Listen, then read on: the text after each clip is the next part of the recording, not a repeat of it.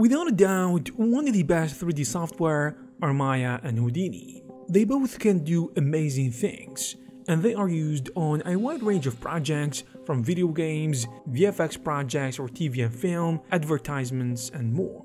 But the question is, why would anyone choose to use Maya over Houdini or vice versa? And in which industry each one of them is best suited, and why you should choose Maya or Houdini depending on your needs. Before we continue, I wanted to let you know guys, especially Maya users, if you need Maya plugins and scripts for modeling, retopology, rigging, animation, rendering, you name it, you will find a list of the best stuff in the description of this video. For example, for retopology, you can use a plugin like Z-Rail that allows you to create polygons on sculpted surfaces in a beautiful way. And if you want to do some hard surface modeling, you can take a look at plugins like Mod It, Plug It, and Stamp It, which will allow you to create complex hard surface models like robots, weapons, or anything else of this kind. For animation, I highly recommend the Pavel Barnav animation scripts because they are just amazing, and they are used by many VFX and game development studios. For simulation and effects, you can use some of the best tools like Fume Effects for fire, smoke, and explosions, Pull Down It for destruction effects, and Ornatrix for hair and fur. So I highly recommend you check out these tools because it will save you a ton of time and headaches, but it will also support this channel. So without further ado, let's jump right in.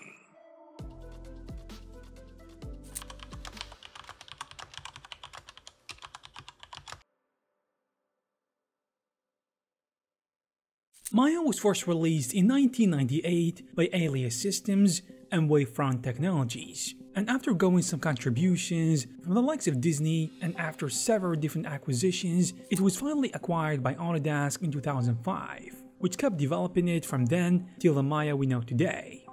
Houdini, on the other hand, has started in 1996, which is earlier than you might think, given that studios began relying on it just after the mid-2000s, which is interesting.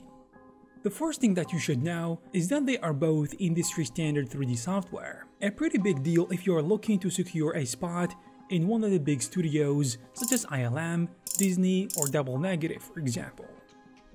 The reason why is that these two have both established themselves in the early days of VFX, game development, and animation, and this helped these software to be more popular in the industry. Not to mention the feedback from those studios and sometimes their direct involvement, like with the case of Disney and Maya, which sped up its development quite a lot. The second thing is that they both have a steep learning curve, something that Autodesk and SideFX have worked on a lot to make it a much more accessible software and user-friendly. And sometimes you just cannot escape the node-based workflow in Maya and VAX in Houdini. I mean, that is what made these two software really powerful and really popular, especially Houdini, because it can give you a lot of freedom and flexibility.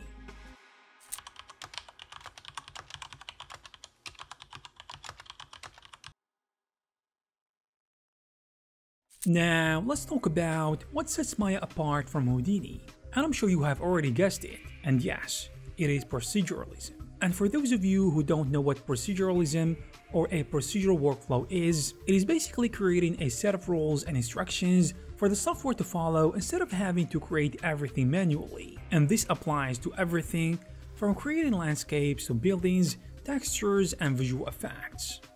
The simplest example is, if you want, for example, to create a forest in a 3D scene, you don't have to place each tree by hand. So with a procedural workflow, you just want to create a set of rules that say, for example, create trees that have an X amount of branches, twigs, and leaves, and place those trees in certain areas of the forest while leaving others empty. All this while having control over the size of those trees at each different area. It basically allows for a better art direction. That's why you see more software moving in this direction, especially software such as Blender with geometry nodes. The interesting thing is that this is something that Maya did not have until 2019, with the introduction of Bifrost Graph. But even with that, Maya couldn't keep up with Houdini, but more on that later. By the way, we have a full video about Bifrost and the interesting story behind it. It is really great and I recommend you take a look at it. Another thing that can be lumped under proceduralism is that Houdini has its own visual programming language called Vex. While you might say that Maya has MEL too, it is nowhere near the complexity of Vex. MEL is more focused on creating scripts and plugins, which is great, because we have a ton of cool Maya plugins, while the purpose of Vex is to manipulate geometry and create custom shaders and high quality effects. One other difference these two software have, and to be honest, it is becoming more and more like a similarity, especially the last couple of years. And this is what kind of task is the software used for. Back in the day, Maya was especially used in game development and animation and a little bit of VFX. On the other hand, Houdini was solely focused on VFX projects, but now it is used by game developers, animators, and every project under the sun, because it is becoming really versatile and really useful. So to elaborate more, back in the day, Maya was known to do all forms of things, like modeling, rigging, animation, as well as set dressing and rendering, which is still the case today. While Houdini, on the other hand, looks like it can do only effects, in addition to simulations such as fires, smoke, water, and all sorts of simulations. Even big studios used it for that purpose too. And they would do scene assembly in Maya or Max, which is the case for a lot of projects, actually the majority of projects. But with the improvement that Side Effects has put to place, especially when it comes to rigging and animation tools, adding to that the Solaris Context, which has a lot of powerful tools for set dressing and rendering, Houdini is becoming more and more powerful, and it is becoming an all-around 3D software. Plus, Houdini also has some compositing tools, which lets you create and manipulate images or sequences, which Maya does not have.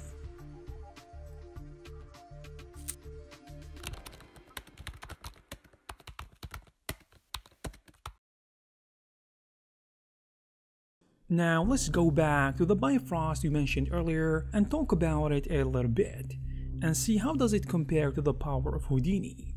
So before becoming Bifrost, the tool was called Naiad, and it was owned by a company called Exotic Matter, focusing mainly on fluid simulations like liquids, and it was in fact used in movies like the first Avatar movie.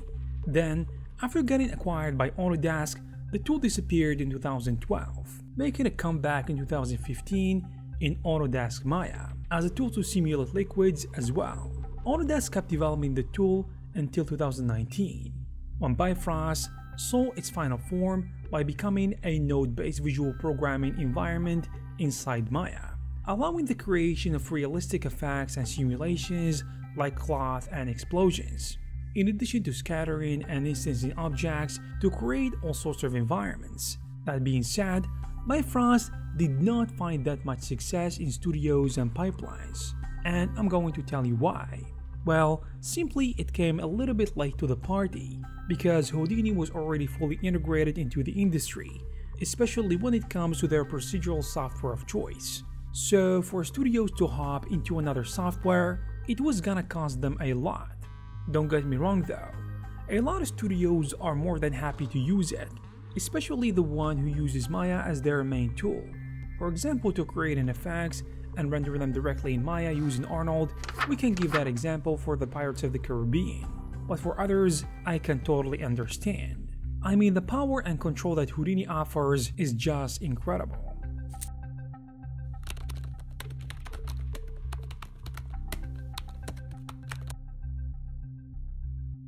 Now that we have a solid idea about both software, let's see how they compare in different production environments. Let's start with motion graphics, as a lot of artists are coming from another software like Cinema 4D, where motion graphics tools are a huge deal, and it is one of the main reasons why it is used. You want to know how actually Maya and Houdini perform against it. For Houdini, it should go without saying that it can do a lot, given its procedural nature.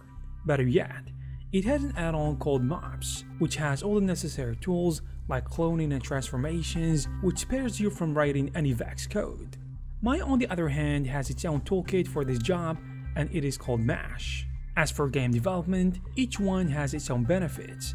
I mean, Maya is still the go-to software for modeling, animation, and rigging, while Houdini still struggles in this area in comparison, or at least, it is not used as much when it comes to this.